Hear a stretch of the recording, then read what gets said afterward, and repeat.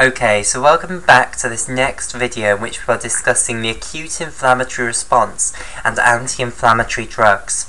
Okay, so we're currently looking at the acute inflammatory response. Okay, so we've discussed that when these three types of sentinel cells, dendritic cells, resident macrophages and mast cells, which you have scattered all over the place in your tissues, when they detect the presence of a foul or pathogen in our tissue, then they are going to send out panic signals. They're going to send out these pro-inflammatory mediators. They're going to send out interleukin-1, tumor necrosis factor alpha in the case of the dendritic cells and resident macrophages, and if you're a mast cell, you'll just degranulate and release histamine. Okay, now these three pro-inflammatory mediators are going to act on the endothelial cells of the blood vessels which are in this local area, and they're going to trigger the acute inflammatory response, which really is a response of the endothelial cells, because the endothelial cells, they are responsible for controlling what moves from the blood into the interstitial space. The acute inflammatory response is all about bringing troops from the blood into the interstitial space, and therefore it's all about endothelial cells. So we are going to talk about endothelial cells, endothelial cells, endothelial cells. So let's start off with the three different types of microvasculature blood vessel that are within a tissue. Okay, so we are now talking about microvasculature. So this is very different from the macrovasculature, surprisingly. Microvasculature means absolutely tiny little blood vessels, whereas macrovasculature refers to the blood vessels which you learnt in anatomy. It refers to the great veins and the big veins that you had to learn the names of in anatomy. It also refers to the big arteries that you had to learn the names of in anatomy. The microvasculature refers to the tiny little blood vessels that are within all tissues, and you have absolutely loads of these things everywhere, basically. And you did not have to learn the names of these in anatomy. You would still be doing it if you had to learn the names of these. They don't all have names. You can't see them. Well, you can see them with a microscope, but not with the bare eye. These are tiny blood vessels. Okay, so we'll start with what's known as a terminal arteriole. Okay, so the term arteriole covers a great scope of sizes of blood vessels. Okay, down from things that almost are arteries, down to these terminal arterioles, which are absolutely tiny. Now these are the arterioles which are just before the capillaries. Okay, so this terminal arteriole will branch into a whole bunch of capillaries. So let's draw three. Okay, so here are three capillaries formed from the terminal arteriole. So these are capillaries. Now capillaries are even smaller than the terminal arteriole, and they're often called the business end of the microvasculature. And this is because these are the blood vessels where the exchange of nutrients and waste products will actually occur.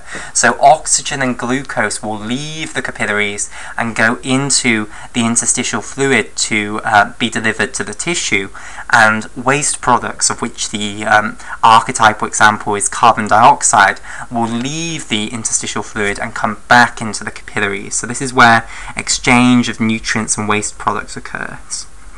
Then what happens is all of these capillaries reconverge into a single blood vessel again. Okay, and this is a venule. Specifically, again, venules, that term covers a huge scope of different sized blood vessels. So to be specific, this is what we would call a post-capillary venule. So it's the venule that you have just after the capillaries. Okay, so these are absolutely tiny blood vessels. Now, to emphasize exactly how small they are, let's draw cross-sections of all three. And we're not just doing this to emphasize how tiny they are, we're also doing it because it's going to be very, very important for understanding how the acute inflammatory response works. Okay, so let's start off with the drawing of a terminal arteriole. Okay, so actually I should go a little bit further down for this. So, Firstly, you have the endothelial cells, which actually line the blood vessel.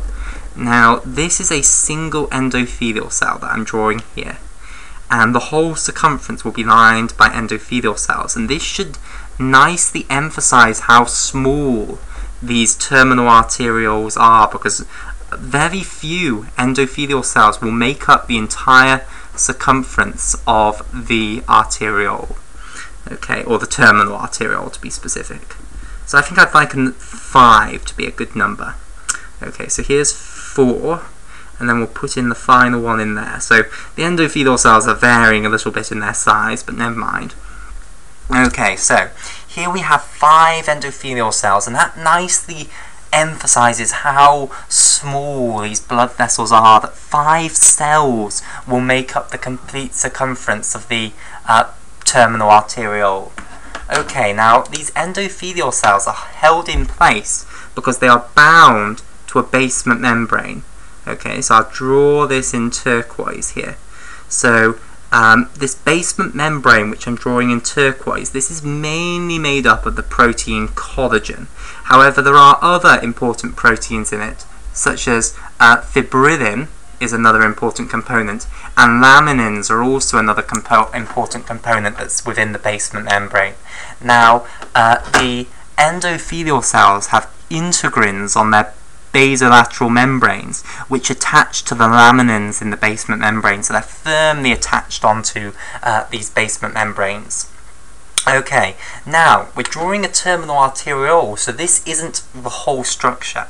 You also then have a layer of smooth muscle cells around the basement membrane. Okay, so a very thin layer of smooth muscle cells, but still a layer of smooth muscle cells around this basement membrane. Okay, and these smooth muscle cells are arranged in rings, basically. So here is a vascular smooth muscle cell, and then it will be connected to another one over here. Okay, and they'll continue on to form a ring. So I want to draw this because it's important conceptually that they're in these rings. Now, of course, you won't just have one ring of vascular smooth muscle cells, you'll have multiple of these. Okay, and the importance conceptually of this is that if you can imagine what's going to happen if these vascular smooth muscle cells contract, then their length is going to decrease. So each vascular smooth muscle cell will decrease in length. Now, if each one decreases in length, then that means that the whole circumference of this ring of vascular smooth muscle cells, and by the way, the abbreviation for vascular smooth muscle cell is VSMC. The circumference of this ring of vascular smooth muscle cells is also going to go down, okay? And this will result in the diameter of that ring going down. So if you can imagine, if this is a ring of smooth muscle cells, then as the circumference goes down, the diameter is also going to go down, because the diameter is proportional to the circumference. Circumference is pi times diameter, so the diameter is circumference divided by pi. Okay, that means that these rings are going to constrict whenever the vascular smooth muscle cells contract, and this constriction will be conveyed basically to the inner layers of the blood vessel, so to the basement membrane and to the endothelial cells, and that will result in the whole blood vessel constricting. And the lumen, the diameter of this lumen will get smaller, and that means that the amount of blood that you'll be allowing to flow through will also decrease. So that's the structure of a terminal arteriole, and the thing that will distinguish it majorly from the capillaries and the postcapillary venules is that it has these vascular smooth muscle cells surrounding the basement membrane in turquoise here. So let's now draw a cross-section of a capillary. Now, capillaries are incredibly easy to draw. They're tiny little blood vessels. They literally, their entire circumference consists of a single endothelial cell. So here is a single endothelial cell making up the entire circumference of a capillary. Okay, and this endothelial cell again will be attached to the basement membrane. So it still has a basement membrane, but now this is it. That's it for the structure of a capillary. It has nothing else after that. It is an endothelial cell sitting on a basement membrane, and that is all it is. Okay, and this little tube, the lumen of this capillary, is ridiculously narrow. It's barely thick enough for a single red blood cell to fit through. So these are tiny, tiny blood vessels. Okay, then let's turn our attention to post-capillary venules. Okay, and post-capillary venules are kind of like a big capillary, and you'll see that this thinking this way is quite helpful with regards to the acute inflammatory response. Alternatively, you could view them as a terminal arteriole, but without the vascular smooth muscle cell layer. But really, it's more helpful to think of them as a big capillary, and especially when we're talking about the acute inflammatory response, because they're going to do the same thing as capillaries as far as the acute inflammatory response is concerned. Or in fact, they'll probably do it better than the capillaries. If anything, they'll do it better than the capillaries. Okay, so here is our endothelium lining the lumen of this post-capillary venule. Okay, so again, they're about the same size as the arterioles as far as their lumens are concerned. So we've got 5 endothelial cells making up the circumference, and then again they'll be sitting on the basement membrane of collagen, and then this basement membrane of collagen will be their most outer layer. So they've got a very thin wall, basically. But again, I want to stress that all 3 of these are absolutely tiny. You would not be able to see these with the bare eye. These are tiny, tiny cellular structures. Okay, so terminal arterioles, capillaries, post-capillary venules. These are going to be within all tissues of your body. You'll have arterioles going into capillaries, going into post-capillary venules, and wherever we are, wherever this infection has occurred, the release of these panic molecules, these pro-inflammatory mediators, interleukin-1, tumor necrosis factor alpha, and histamine, are going to affect the endothelial cells of the terminal arterioles, the capillaries, and the post-capillary venules. And we'll discuss how in the next video.